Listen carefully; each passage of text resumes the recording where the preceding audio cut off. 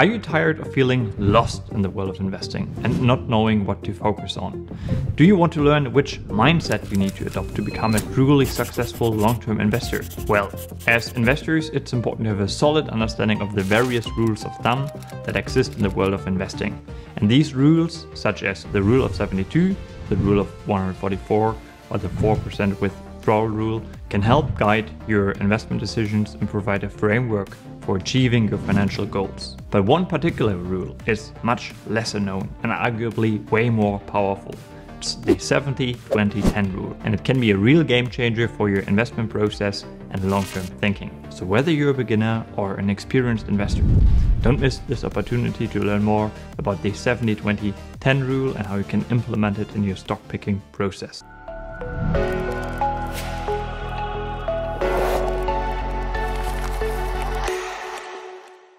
Alright, hey there, my name is René Salman, and in my view, most people do poorly in the world of investing because they cannot handle the short-term nature of stock markets. In the short run, stock prices are dominated by speculative factors, emotions, fund flows, market sentiments, and short or at best medium-term expectations.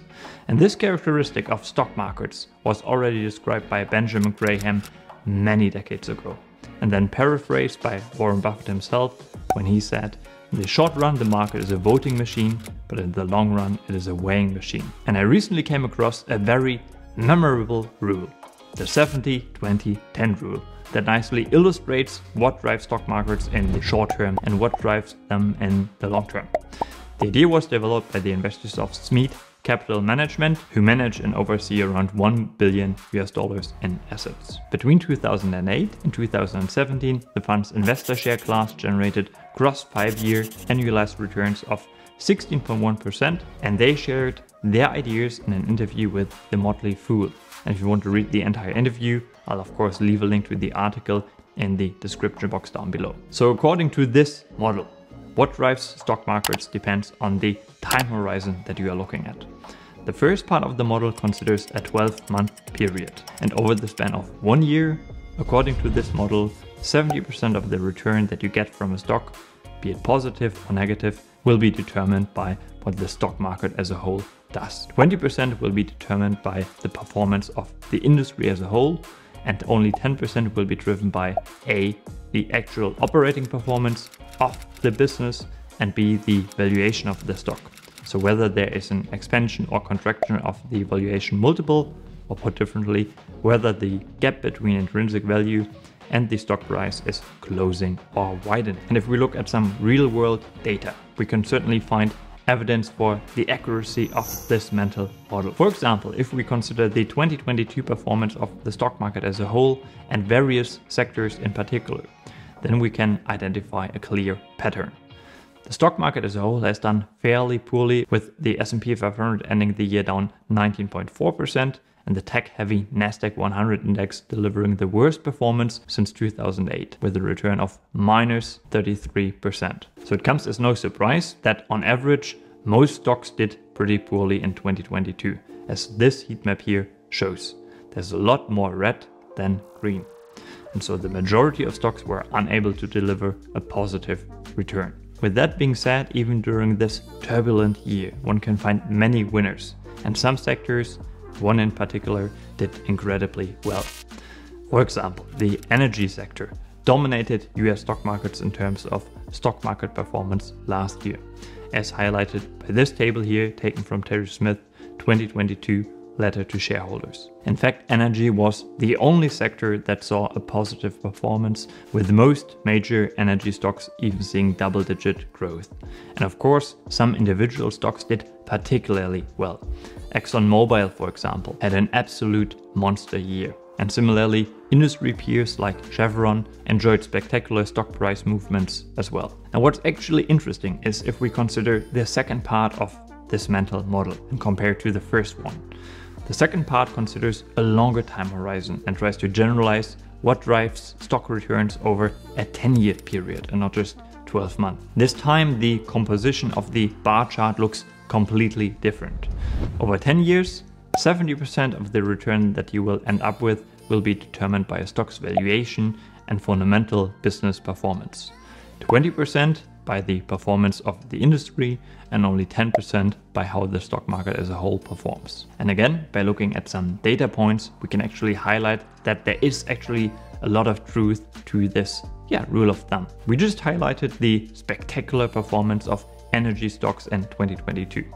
Well, guess what? The energy sector in general is a very tough industry to operate in. I'd even argue it's a terrible industry, as it's mostly commodity driven, giving producers little to no pricing power, which in turn leads to very poor returns on investment. If you consider the 10-year performance of the S&P 500 energy sector index, for example, you can see that the index barely breaks even despite the remarkable year of 2022, massively underperforming the S&P 500.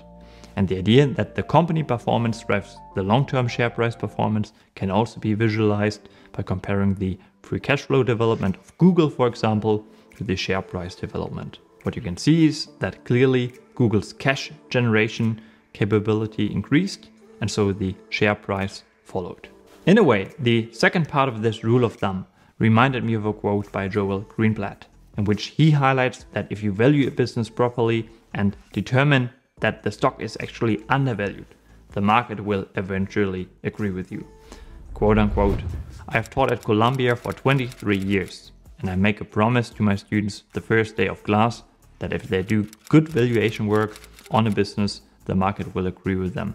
I never tell them when that will happen, but in 80 or 90% of the cases, 2 or 3 years is enough time for the market to recognize the value of the business if you've done a good job valuing it." And I think Greenblatt would add that in the other 10 or 20% of cases, the market will agree within 4 to 5 years. And what investors should actually appreciate about this characteristic of stock markets, the fact that in the short term it's a voting machine, is that this very feature allows them to do very well in investing over the long term, hopefully better than the average indices. John Huber, he wrote on Twitter, "This, so the volatility of stocks in the short term, is one of the big reasons why long-term investing is hard. No matter how right you are about the company, your insights barely even matter over short-term time frames. It is both why it is hard and what creates the long-term opportunities. There is no free lunch in investing. Long-term investors pay a price for potential premium returns, and that price is having to manage your mental state while stock prices ignore your long-term thesis." I also want to add one more mental model and one more thought to the discussion here. The mental model is called desire destination analysis, and it encompasses the idea that whether you beat the index or not in any given year is totally irrelevant. What matters is reaching your desired long-term destination. The desired long-term destination of a company is, as we just outlined, driven by the operational performance of the business and the decisions made by management. Nick Sleep wrote in one of his shareholder letters, "The only real long-term risk is the risk of misanalyzing a company's destination." And then lastly, if you've watched some of my other videos, you might know that I'm a big believer in portfolio concentration. However, I would caution you to go for extreme concentration, because if you essentially place 2 major bets and the market doesn't recognize what you see in them for, say, 4 to 5 years, this can be incredibly emotionally challenging, and I would argue so challenging that I believe very few people can actually deal with that without making mistakes or looking for alternative investments to, in a way, relieve the pain. So having some diversification is helpful, as it allows some of your investments to work on different time frames. And with that being said, I'm sure you'd love to learn more about another investing mental model. I recommend you check out my video on Monish per price, $50 billion rule. Take care.